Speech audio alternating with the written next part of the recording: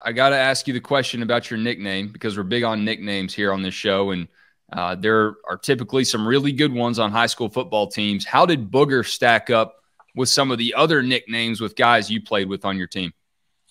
It was up there. There was a guy he had a big head. We called him Head. Um, there was a guy, there was a Catfish. There was Booger. So yeah, it was right there in the mix, depending on who heard it and what part of the country they were from. I read that when you got to LSU, you were hoping that people would start calling you by your Christian name, but that didn't really work out. Why did you want to shed that after high school? Well, because of how I got it. Like I got that nickname. My sister gave it to me when I was like 2 years old. Like she was 8 and I was 2, and of course I didn't realize it at the time. But as I got older, more people started to call me that. Because she heard it from my mom, and then she used it. And then, as the story goes, anytime that I would pick on her, or she got upset, she would, or try to make me upset, she would say Booger, Booger, Booger, and I used to hate it. And then finally in high school, man, it was like that's all people called me. Like nobody ever called me Anthony, and I'm like, great, going to LSU, new start, new chapter, going to be Anthony on campus. And the very first game, man, at LSU as a freshman, because I started as a freshman, the guy comes on and says, tackle made by Booger McFarland. And I turn and look to the press box. I'm like, how in the heck did he find that out? And at that point, man, I just kind of embraced it. It turned out to be kind of cool because, I mean, there were a lot of, Kevins and Johns and Tims and Rons and all that, but Booger was kind of unique. And so I think it kind of helped me stand out a little bit, especially as a freshman, when I was trying to figure out how to play. And then even beyond that, man, when I first started at the SEC Network in 2014, the guy comes in my ear and says, like, how would you like us to font you? I'm like, I don't know what that means. He's like, how would you like your name to appear on the screen? I was like, Booger. And he was like, okay, then here we go. Because most people recognize me and call me Booger. If you call me Anthony, that means you don't know me and you're trying to get my attention. And usually I won't respond. That might mean you're in trouble. So tell me about Winsboro, man. What was that like? What was that community like? And growing up, what was your association with the high school football team and your goals to play for them? Well, man, growing up, I never wanted to play football. I started playing football at 13, and the only reason is that we lived across the street from the stadium. And when daylight savings times happened in the fall, and it's 5:30 and it's dark outside, I used to see them practicing, and I'm like, okay, my mother wants me to be in the house when the street light comes on, but those kids and those guys over there, they're still out there practicing. Okay, so here's a way for me to kind of work around the whole be in the house when the street light came on. So I started playing football. Didn't know anything about it. I mean, of course I've heard of it, but I didn't know the ins and outs of it.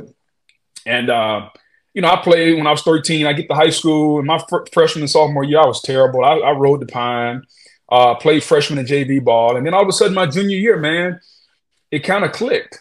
The aggressiveness, the will, all that stuff came out, and it was a way for me to be different. I mean, I was I say short. I mean, I was when I was 13, just to add a little context, I was 6', 275 at 13 years old. Well, by the time I got to be a junior in high school, I was 6'1", I was 290 pounds, and I kind of filled out a little bit, but I could run, man. Like I could run. And the athleticism and the perseverance started to come out. And the more it came out, the better I got. And for a short, little fat kid with a little afro and buck teeth, to be good at something kind of built my self-esteem, man. And I'm like, okay, I'm good at this. And so you want to continue to do things you're good at. And so I started playing, man, and the scholarship offers started to come. But it all started with a will to stay out past when the street light came on. But Winsboro's a small town, man. Like Winsboro's 3,500 people.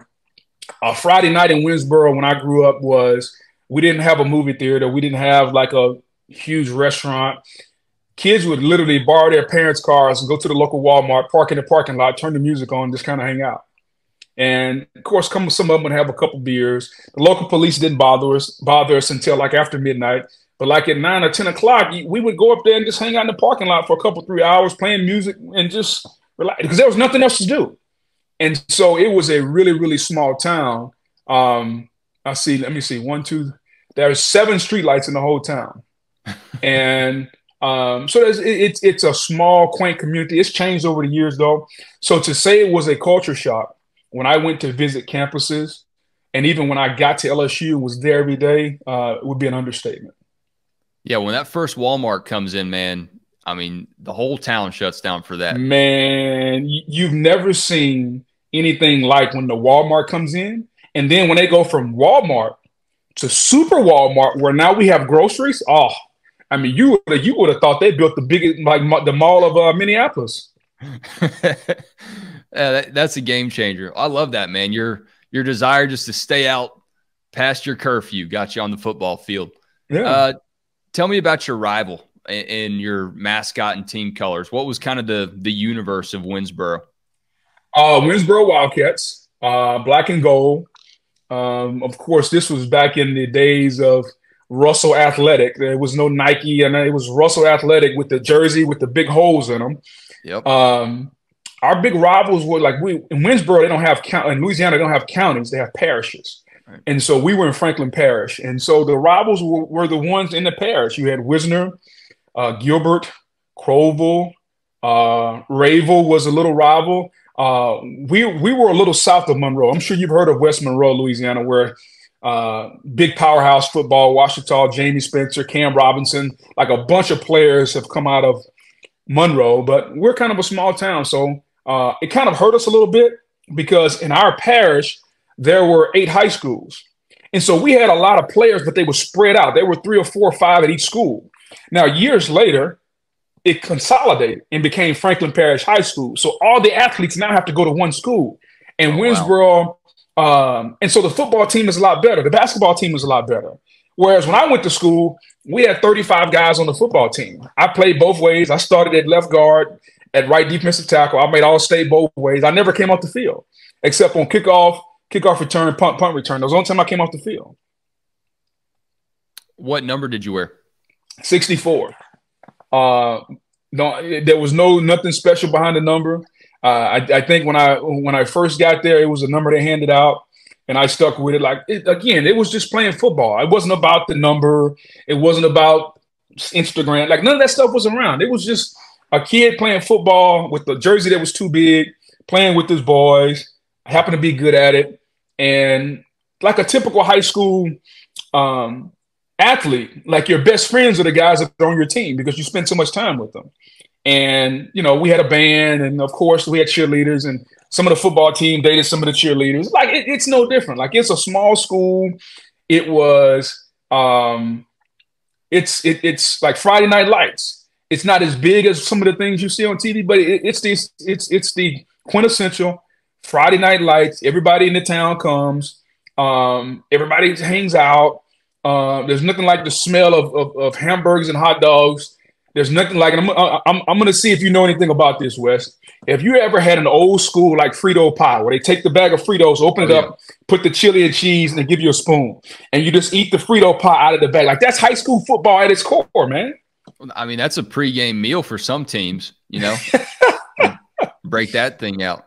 There's really nothing like a cheeseburger, though, off of one of those grills that they haven't cleaned in like 4 months. Yeah. And it's all charred up, but a lot of flavor in those, buddy. A lot of flavor. Yeah. They put it in that foil, though, man. That cheese is melted just a little bit. Get a little ketchup and mustard on there. Like, that's a better burger than you're going to get. Even to this day, my daughter's a cheerleader at Berkeley Prep, which is, I'm sure you remember, when Tom Brady came to Tampa, he was thrown at this high school, and there was a helicopter flying over Brady thrown at the high school. Well, that's Berkeley Prep. So that's the high school my daughter goes to. And there's still nothing better. I get to the game probably mid-first quarter. She's being a cheerleader, so I'm paying attention. But I'm also watching football. I go to the concession stand right before halftime, grab a couple of cheeseburgers, grab a pack of peanuts and a bottle of water, and I go sit in the end zone, man.